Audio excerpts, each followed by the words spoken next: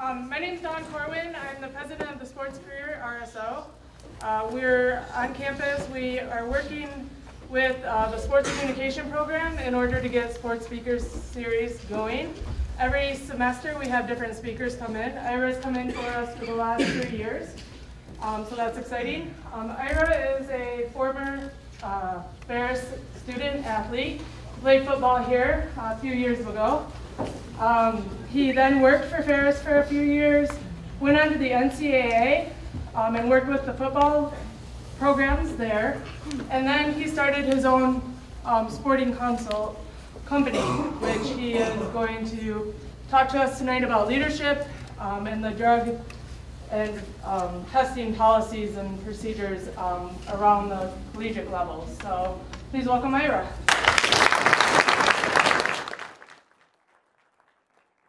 How's everybody doing tonight? Y'all revved up? I know. How many student athletes do we have in the house? Outstanding job. I will give when you see Perk, tell him I said thanks. And I think John Cole's in the back there. Thanks, John. Appreciate it. This is the type of turnout that we expect from Ferris State student athletes. As a former Ferris student athlete, I love being in your shoes, being able to compete every single day at a high level, whether it be practice or the game. But I absolutely hate it coming to things like this. But I'm glad you guys, so with that being said, I'm glad you guys are here. And hopefully, if you stay with me for the next 40 minutes, I'm not going to keep you long. Just stay engaged and stay involved in what we're trying to teach you here. You're going to learn some things that are going to help you become not only a better student athlete, but help you become a better person and help you beyond your career at Ferris State. Because no matter what, no matter if you're in hockey, softball, whatever sport, football, whatever sport it is, there's one day that the ball is going to stop bouncing. You're not going to be able to skate anymore, and you're going to need to take what you get from here in the classroom, outside the classroom, and translate that into a career. And while you're here every day, you don't know it, but you are doing that every day. You're building your career off the field every single day as much as you are on the field. You're building that brand. People are getting to know you, and that'll follow you wherever you want to go. When I was here at Ferris, I was fortunate to be a student athlete, to win a football championship. When are we going to get any football players here? We're going to win that championship next year or what? I'm waiting on it. I got my ring at home. I keep looking at it. It's getting old. It's been a long time. So we need to win another one. That was a great experience. But after that, I had to go and find a career and find a job. Lucky enough, as soon as I graduated, Ferris said, hey, we want you to stay here, and they hired me on. And then I went on to work here and go to the NCAA and do some things there, and the rest is history. But you have to have that leadership in mind while you're here. I had that leadership in mind while I was a student athlete. I was involved in a lot of different areas of the campus. So what we're going to talk to you about tonight is the 5 things that are key to your success in leadership and in sports. Number 1, how do you define leadership? Leadership is defined in many ways, but I want to wake you guys up a little bit, and I want to hear some answers of how you define. I want to know how you define leadership.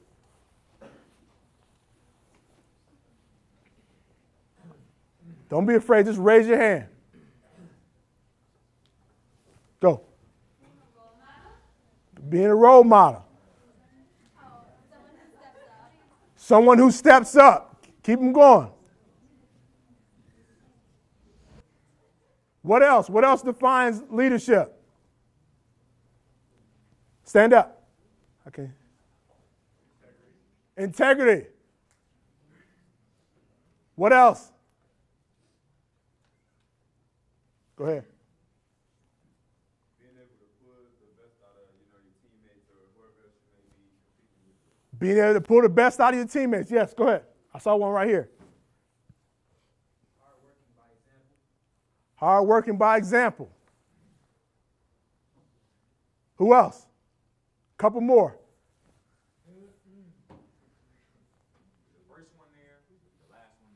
First one there, last one to leave. One more.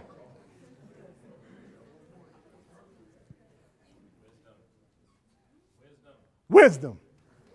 All these things define leadership. There's no one single answer. You guys hit it right on the head. All these things are incorporated in leadership. And the question that I want to ask you tonight is, are you embodying these things every single day? 365. Not when somebody's watching, all the time when nobody's watching. Your character and your leadership is often defined when nobody's watching. So think about that as we move through tonight's exercise. First thing that comes to mind when you think about leadership, to me, is persistence. You have to be persistent in everything you do. There are going to be roads that are closed. You know, when roads are closed, sometimes you have to create a road. You have to create a path that's not there. It's a picture of Serena Williams there. You know what Serena Williams, a multiple-time, 13-time, 14-time singles champion, tennis champion, you know where she is from and got her start? Who knows? Detroit. No. Good answer, though. I can hear you. Compton, California. Compton, California is one of the most dangerous cities in the United States. I just saw a list. It was in the top 10 most dangerous cities. Not a lot of tennis players come out of Compton, California, right? Most tennis players are in Florida, California, nice areas. Well, she grew up playing on the hard course of Compton, California, when a lot of people told her that that wasn't a place for tennis players. But she didn't believe them. She saw beyond her environment or beyond what was right in front of her. So that's what I'm challenging you to do. Whatever your circumstances are, whether you're second team or third team right now on your team, be persistent. Be a person that's going to go after it no matter what the circumstances are. And when somebody tells you you can't, that's when you kick it into high gear and say, you know what, I'm going to show you. My whole life and my career was built on turning nothing into something. It was built on that. I grew up, I didn't have a lot of money. I came from an impoverished area. But I wasn't going to use those excuses to stop me. I was persistent in my goal of working in sports, and I've been able to do some of the things that you wouldn't even dream of or that I didn't even dream of. Been able to cover the Super Bowl, been able to cover the World Series and be a part and cover the NBA Finals. On Friday, I'm going to be on ESPN radio breaking down the NFL playoffs, telling them why Tom Brady and the Patriots are going to march to the Super Bowl. just making sure you guys are awake. But the point is that none of those avenues would have been open to me had I not been persistent, had I given up when doors looked like they were closed. So make sure that you're persistent. The next is creativity. Who up there knows the story of that guy right there? Who is that? Steve Jobs. Do you know 25 years ago, Apple fired Steve Jobs? Who knew that? Some people knew. Well, they fired him because they said all of his ideas and thoughts were crazy. And so they brought in somebody who had conventional wisdom, who was thinking like everyone else in the company. And he went on to create his own company. And his own company started to have success. And Apple started to do what? Go in the tank. Because they had everybody thinking the same way. And so after his company became successful, what did they do? brought him back and said, hey, we're sorry we fired you. All those crazy ideas, go do it. We need you. So the question is, it's not about being like everybody else. The people in this world who do great things, who have the ability to take it to that next level, a lot of times when everybody else is going right, they're going left because they have some ideas and they're thinking about things that are different, that everyone is not thinking about. If you want to be an innovator in whatever you do in life, whether the sports you're in, be creative. Be someone that's always thinking of a better way to do it and different. There's nothing wrong with being different. There's nothing wrong with having a different vision. I used to love when people used to tell me, hey, I throw out an idea and they say, that sounds crazy. Then I knew I was on the right track because that was something that they weren't really thinking about. So that creative gene is very, very important to you guys' success. And when you think about a leader has to be creative because a lot of times the avenue won't be paved the way you want it to go. Or if it is somebody's already doing it. The one thing that helped Steve Jobs and the reason why he was so successful was everyone else was building different systems. Everyone else had something that was working, but it was all different things. He took one thing with the iPhone. He took one thing with the iPad and said, you know what? This can do everything. This one device can do everything that everyone else is trying to do. So he was thinking way down the road. He wasn't thinking in incremental steps. If you want to be a great leader, don't necessarily think in incremental steps.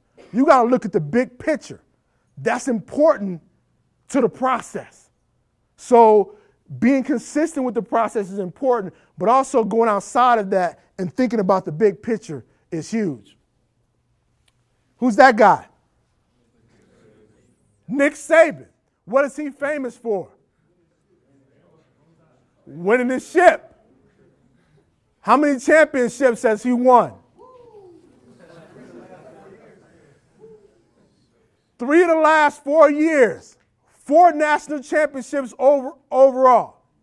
Why do you think this guy right here has a little confidence? Just a little bit, right?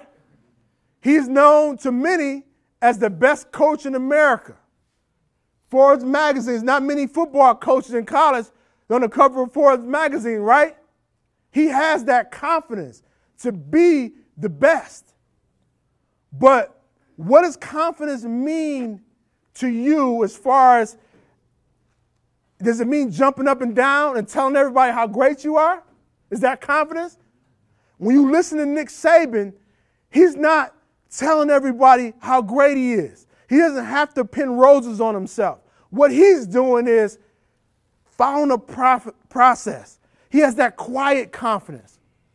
So I would say to you, have that quiet confidence. Be confident in your ability, but it's not scoring a touchdown and doing a dance. It's not, putting the puck in the net and raising your hands and celebrating by yourself. It's being a part with your teammates. Having that confidence that when we go into this match, we're not going to be beat tonight. You don't have to tell them. Go show them. Give me some examples of what confidence means to some people in here. Tell me what confidence means and maybe relate it to your sport.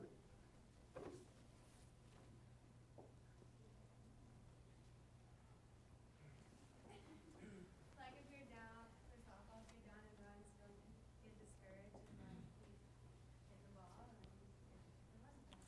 don't give up. Don't give up.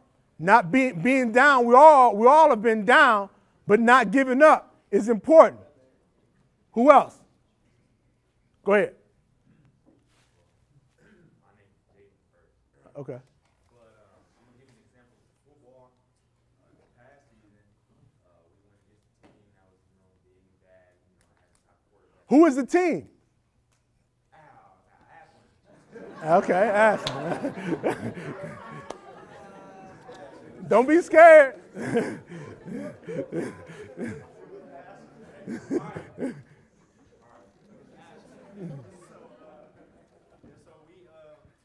far as confidence though, I just think that we didn't have enough because we didn't come out as confident. It's like, oh man, we can stop this dude. You know what I'm saying? He ain't all as good as he thinks he is. Right. So you didn't feel like y'all had enough initially. Okay, good. Go ahead. Stand up. Stand up. Stand up. I would say that confidence is staying based and true to yourself. Like if you're not true to yourself, you're never gonna have confidence. Okay. True to yourself. Being true. Go ahead. Stand up. Trusting the work you put in Monday through Friday. Trust in the work you put in Monday through Friday. That's that confidence piece. I saw a hand over here. Go ahead. Stand up. Relying on your teammates. Relying on your teammates. That's the confidence you have within the team. Anyone else? Go ahead. Not being afraid to take the last shot. Not being afraid to take the last shot. A lot of guys are hiding in the corners of the gym on you when the clock is counting down, won't they? They don't want that last shot. It's hot potato. So Nick Saban has built a program on confidence and with a process. When Alabama took the field, I'm going to tell you a short story. Down in South Florida, the story was Alabama was staying at this place called the Fountain Blue. It's the most popular hotel in Miami. All the celebrities were there. I guess supermodels was there. Everybody was there. It was a big distraction. And the reporter asked Nick Saban, he said, hey, you guys are staying at the Fountain Blue. All these distractions. Notre Dame is staying way off in a secluded area. And Nick Saban calmly said, hey, I'm not worried about my guys. I believe in my guys. And reports came out that Alabama partied hard on Wednesday and Thursday. And boy, they might be in trouble come game day. But what happened? When Alabama walked on that field, as good as Monte Teo was, when he saw Eddie Lacy coming downhill, his eyes got big. Because he felt like, hey, this guy is for real. This guy looks like a different player. Some people, Notre Dame fans, told me that coming out of the locker room, they could tell they were in trouble. They could really tell because the difference, the confidence that Alabama, the swagger that they had. So Alabama didn't say anything, but it's that quiet confidence. So I challenge all the athletes in here. When you come out, I don't care if it's Ashland, Grand Valley, Wayne State, come to win. Believe that you're going to win. That's a part of that leadership. Hey, anybody know this guy right here? We're going to play a clip.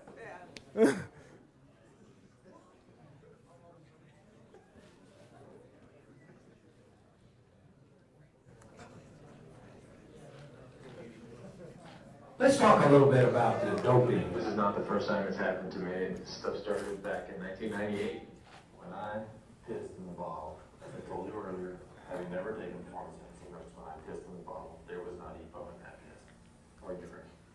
From our perspective, and from what's gone on at U.S. Postal and Discovery and all of those tours, we have nothing to hide. I have never doped. I can say it again. I've said it for 7 years. It doesn't help. But the fact of the matter is, I haven't. He has told ESPN on the record and on camera that back in '95, when the team was struggling, that you announced to the team that you were going to begin doping and you were encouraging other teammates to do the same. What do you say to that account? You know, again, complete nonsense. My case, I mean, I came out of a life-threatening disease. I was on my deathbed. You think I'm going to come back into a sport and say, okay, doctor, give me everything you got. I just want to go fast. No way. I would never do that. I just want to make sure your testimony is clear. Well, if it can't be any clearer than I've never taken drugs, then incidents like that could never happen. Okay. How clear is that? Everybody wants to know what I'm on. What am I on? I'm on my bike, busting my ass 6 hours a day. One word to sum this all up, credibility. Uh-oh. Now, when you look at this next trait for leadership, what is it? Integrity. Now, you just saw a clip of a guy that said I'm never doped. I don't even know why you even asking me these questions. He was defiant, wagging his finger at people, ending people's careers, suing people, saying he had never doped. What happened yesterday? He admitted what? Doping. So, is this a guy that you want to mirror with great integrity? Not really, right? Does this change? Let me ask some of you. Does this change your opinion of Lance Armstrong? Now, the 7-time Tour de France winner that came out and said, hey, I really was lying all these years and I did dope. Does this change your opinion? Yes? No? No? Well, yeah, I mean, he came back from cancer, so, I mean, he can dope all he wants. He, beat death. Cut him some slack. I mean, if he would have just came out and been like, yeah, I doped, it's like, okay, well, you still bounced back from it. I mean, he still woke up and did all that stuff and still won 7 times. Right. Right. He cheated. But he cheated. Okay.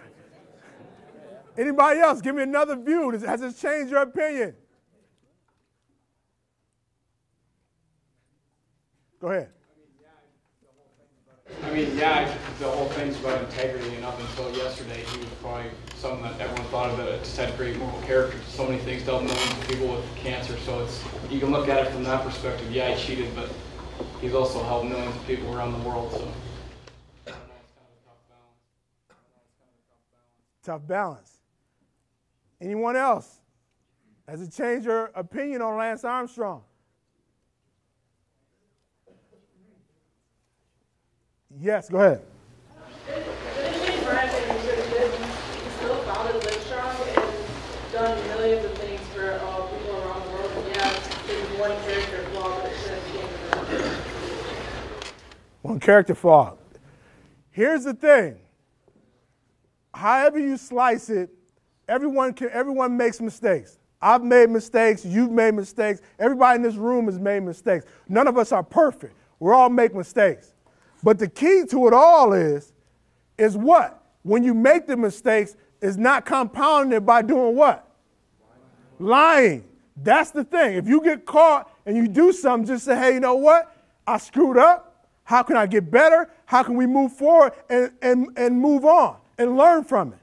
The one thing you never want to do when confronted is lie, because that's what compounded. And everyone has a right to their opinion. That's why I wanted different opinions about Lance. My feeling is he disappointed me, not necessarily with the drugs. That was bad.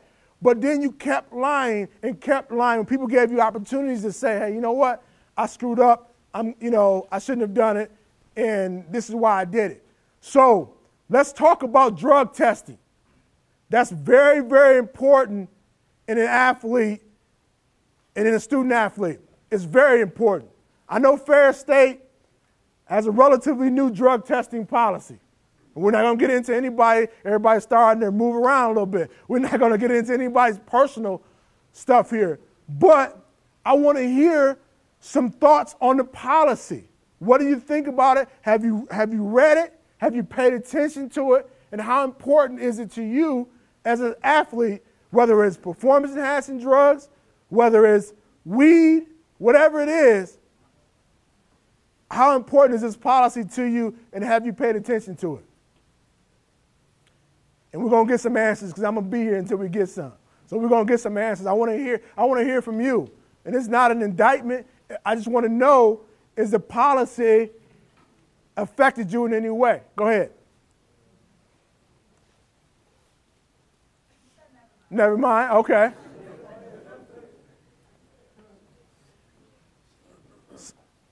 Come on, athletes, somebody. What do you think about the policy? Think it's fair? Yes, go ahead. Go ahead. Yep, you.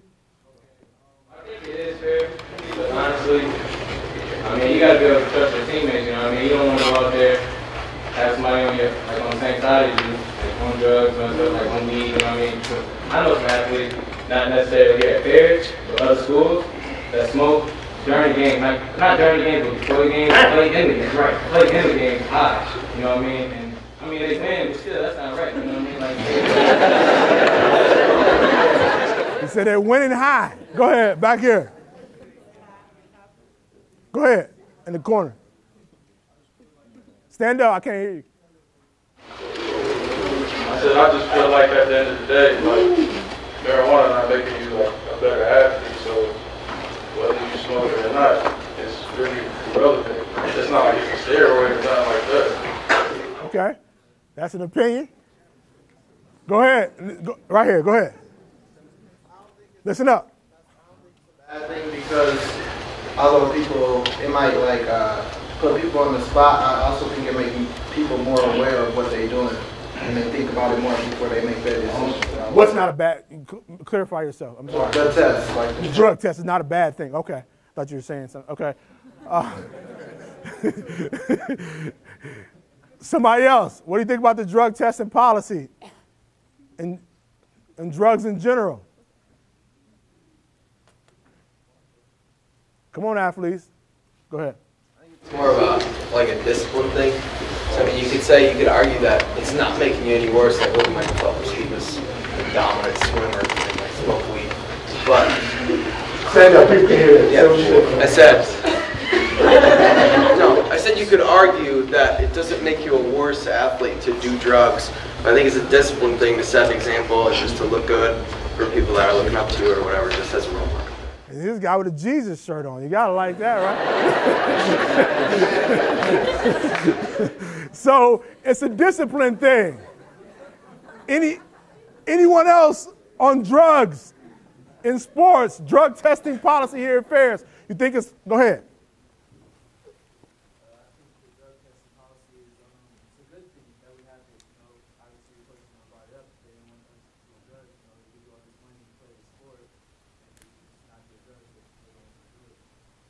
Okay. Right. You heard that. Go ahead.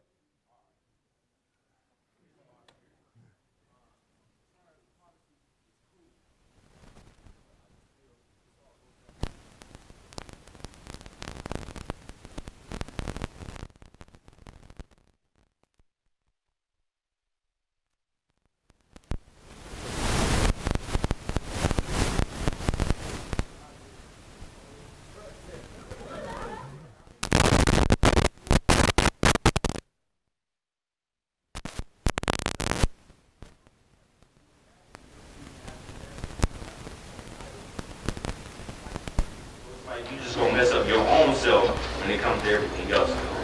And that's a great, give him a hand, that was good.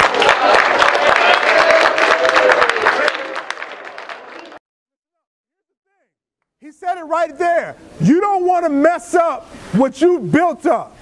And Ferris has the same drug testing policy that the NCAA has. I worked at the NCAA. I know how stringent that drug testing policy is. Ferris has that same policy. And if you do drugs, it's simple. You will get caught. So don't do them.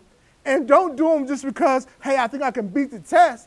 Don't do them because what he said, if you came to Ferris to be a student athlete, you came to prosper on and off the field.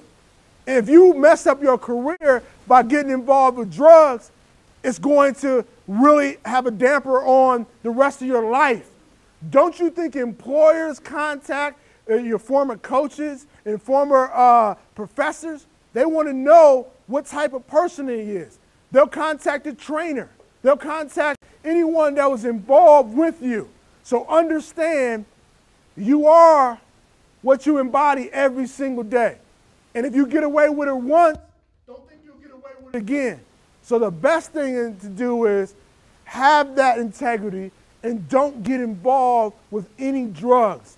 It is a destruction to your career, and some of the great athletes, you've seen them fall from grace, not because of other things, but because of drugs.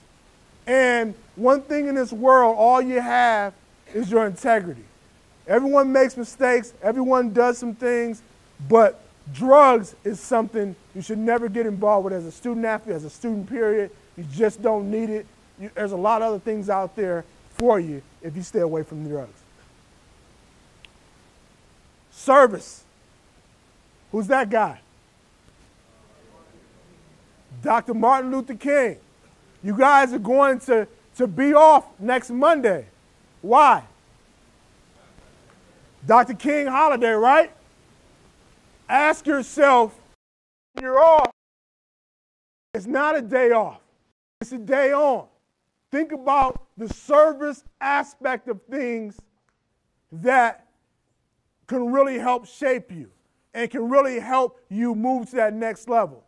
If I know somebody that's a servant leader, that has servant leadership, it's very important. Someone read that quote for me. Go ahead. Everybody can be great because everybody can serve. You only need a heart full of grace, a soul generated by love.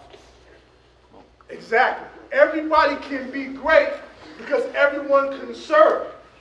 You don't have to have any special skills or do anything that's out of the ordinary or to have a PhD to serve. The one thing I'll challenge you guys with is to be servant leaders. There's actually a book out there called A Servant Leader, Servant Leadership. So if you want to do something special, be able to do it outside of your sport. Don't be just known as the jock. Don't be just known as the athlete. Be known beyond that in the classroom and somebody that's going to get involved and give back. I'm here tonight not because I wanted to travel 3 hours in the snow and hang out in Big Rapids. I love the place, but that wasn't it. The reason why I'm here is you. I wanted to come and give back to you and share all the things that I've learned throughout my short life and short career. I've sat in these same seats that you're sitting in. So the service for me was to be here for you to try to help you get to that next level. Try to help you avoid any pitfalls that you might get into. So my challenge to you is when you leave and start now, you don't have to leave. When you start now. Start doing things. Get involved outside. Be help if you can. That's important. You want people to say, hey, that's not a great football player. That's not a good person. He or she is a great person. And part of that is serving. Some people, give me some examples. I know some people here have been doing it already. Give me some examples of how some of you have served here while your time here at Ferris. We went to an elementary school and read books to kids. Elementary, read books. How? Like to stand? Yeah, stand. For volleyball, we go to little kids come and we do clinics and camps all through. Clinics and camps. At the beginning of each fall semester, my sorority buys school supplies for one of the elementary schools in town. That's great. Who else? How have you served while you're here? The football team had to help everyone move into the dorms at the beginning of the year. Football team help everyone move in. We're just helping the girls or you help everyone? Right? Who else? Who else has served and helped out while you're here at Ferris? No one else has served? We'll get involved. That's important. So let's kind of recap and think about the things that it takes. I want to hear what are the 5 things that it takes to be successful, and as far as leadership in sports and in life, for that matter. Somebody stand up and give them to me. He said, can you repeat that? What are the 5 things that it takes to be successful from a leadership standpoint? Integrity is 1. Persistence. Confidence. Service. Creativity. Those things will help you get to where you want to go. And as I close here, I want to challenge each and every one of you to practice these things every day in your life. Understand, it's a short window while you're on the college campus. If you're a student athlete, those are some of the greatest times of your life. Winning that championship here at Ferris for me was one of the greatest times of my life. We just had a reunion this past year when we brought all the teammates back and we celebrated that championship. Having that ring was important. I know our hockey team has had that, has tasted that. I know other teams on campus has tasted that success. Well, you don't get there without doing these things. If these things go awry, you're not going to get there. So I'm challenging you, be a part of the buddy system. Challenge your friends to be these things on the screen. Challenge your friends to have that leadership, have that integrity, have that creativity, have that quiet confidence. Be a part of something special by doing these things in leadership. All of you have it in you. And one day when you walk away from this campus, you're going to come back and you're going to say, man, wow, that was a great experience and I got a lot out of it because of all of these things up there, one thing or another. So in closing, I want to wish all of you success. If any of you have any questions of career questions or how to get there, you can feel free to ask me afterwards. But thank you for your time.